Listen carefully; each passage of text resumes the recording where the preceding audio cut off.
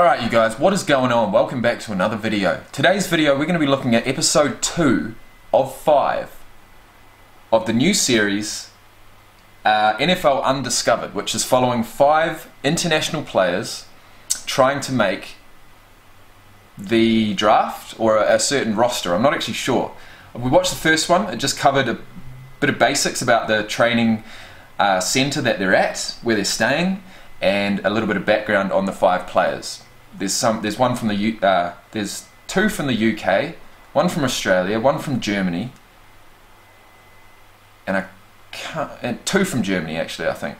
Anyways, without further ado, let's get into episode number 2. It's called The Motivation Behind Playing American Football. I can't wait to watch it. I love this shit, man. This is so awesome. IMG Academy. That's just the footwork part of it. The hand. I saw the Gatorade Sports Science Academy before. Now we've got the IMG Sports Academy. That's just, all of this stuff is, it's next level, man. It's stuff that you'd never see unless you do go to the States. You know, I don't think there's anything like this for rugby. There's not. There's just not. Hands, okay? We call it inside hand. You're going to lock it out. Okay? What that's going to do is create a presence in that gap to help the guy next to you. An NFL playbook typically includes upwards of 600 plays. What? That consist of various assignments and formations that are dictated by the game situation or the opponent. What we want to be is even more efficient now. While some of these concepts may carry over from the collegiate level, every team has a unique system. I'm so glad that one of these players is running back. I'm going to watch him like a hawk, man. That's so sick. Players with the most experience and the highest capacity to learn have an upper hand. With the average NFL player having at least 10 years of football experience before becoming a professional, the biggest obstacle to overcome will be themselves. The focus at this camp is to even the playing field by learning the techniques and terminology that can help close the gap between knowing the fundamentals and truly understanding the game. There's no getting away from the big potential negative, which is lack of football experience. Put a little bit of bow in your back, just slightly. Yeah. No minutes on the field, never put on a pad, never put on a helmet. What's going to work, the right-handed stance, that's it. That's probably the only bit I'm a bit nervous about, is the bit where I have to learn all the rules, all the terminology. That's the hardest bit about it. Character is one of the biggest things we look at, so do they have the mental capacity to do this, and then can they do the specifics that their projected position asks? I'm really eager to just be a sponge and absorb all the information around me. I always say that luck is where determination meets opportunity. So in my career, I felt like I had no luck, I had bad luck, I had this thing go wrong, that thing go wrong, and then you have to take it into your own hands and decide, enough of that. I feel like that dedication and that persistence and that perseverance is what got me this opportunity. For some of the prospects, the goal of playing in the NFL is fueled by opportunity. But for Christopher Izala, it's a dream he's had since he was a boy. Here's the running back. I started playing football when I was 13 years old, and what's funny, I played flag football and I was really chubby, and a good friend of mine in school asked me, "Hey Chris, do you want to play football?" Like, Hang on. Do I look up his stats now? I don't know if he got drafted or not, so nah, we won't. I'm not We'll strong enough, I'm not big enough. He's like, "Come over." I said, okay. First practice, I couldn't do more than 5 push-ups, but I loved how the team was, how they stuck together, how they motivated each other, how they just run the plays, how they just were flying around and being happy, and I was like, okay, I have to stay here. Somewhere, I really felt that I can make it to the next level, and the first thing I said was I want to play fullback in the league, but I didn't even know what a fullback it was, you know? So, I love it. I love it. Fullback.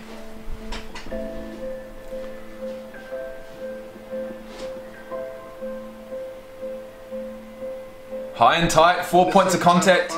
he wanted me to stop to play football because I didn't concentrate in school.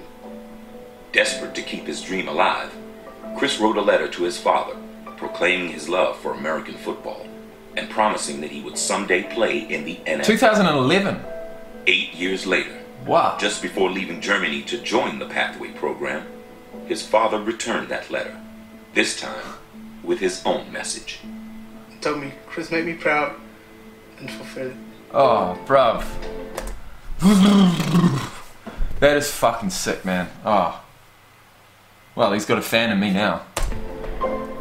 That letter, he could have thrown it away, or he could do whatever with it, but he had it and left it at home because he knew what type of man I am, because he knows me. And he knew that I would be like pushing hard, fulfilling my dream. He's my mentor. And I think I just wanted to show them that I'm able. Although their new obsession is American football, their retreat comes from a game that feels a little less foreign. Oh, geez, living in London. No goals today, baby.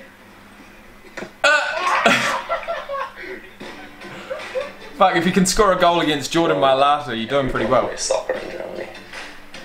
It's just what people in Germany do, that's the main sport. And I still like it. It's still one of my favorite sports. Oh! I've been told that I move great with my feet. And I'm a big twinkle toes guy, you know, so. Keep your chest down. Fuck, it'll go over the... It'll go for miles. Technique. That's like when you panic on FIFA and you don't know the buttons, so you draw the straight. Stick to football, stick to American football. Oh man, they're just having fun, man. For the general Fuck. public, But it is motivation serious. for transforming your body in under 90 days is a trip to the beach. For the prospects, it's preparing to handle the demands of the most physical sport on the planet. The secret to longevity isn't just about physicality, but sustainability. You know, when the instructor brought up yoga, I was like, great, this is going to be fun. Slowly exhale, release your left foot towards the mat. Leave your right knee as it is. But I didn't realize it was such a major component in NFL. Soften the jaw, soften the face. Your face will give you away oftentimes. I am a big guy, so I know yoga, but I don't know yoga. Hold it with just right palm, release the left hand to the gym, and then twist the knee over the body. At the beginning, I was like, yoga, I don't like it. I love it. I love it. He loves It's it. a way, you know, it's a... He loves it. It's a I lifestyle. love you, man. Feel yourself powerful on the inhale and opening on the exhale. Whatever you give your energy to, that's what you can become better at. For me, I think success is very intrinsic. So it's about finding out more about myself, how I'm going to react in different situations, and how am I going to be the best athlete that I can. Notice how the breath changes the state of mind.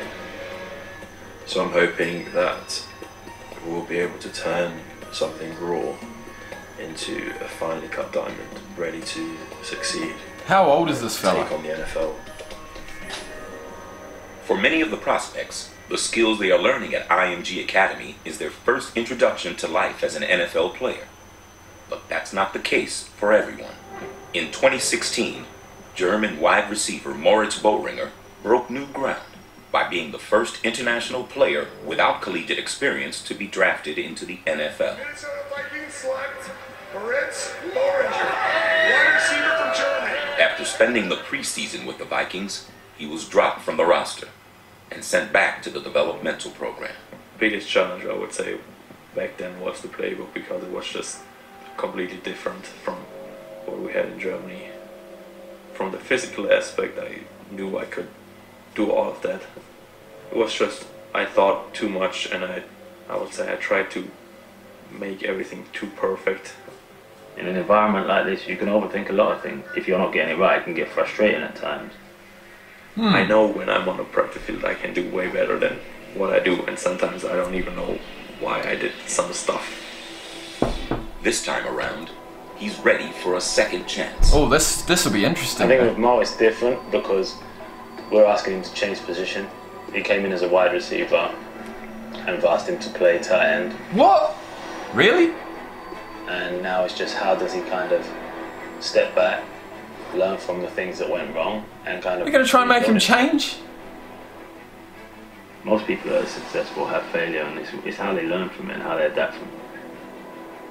He needs to really challenge himself to fight and compete every day and to win the mental battle that comes with this game. I'm definitely ready to show that I deserve to be on a team. Well, if he's a genuine wide receiver, he's got those skills. To have that in the tight end position would be fucking awesome on offense. But he's got to be big on defense, doesn't he? Although, is he a defensive end? Is defensive end the opposite of a tight end? Is that right? Tight end's on offense. Okay, he could do it.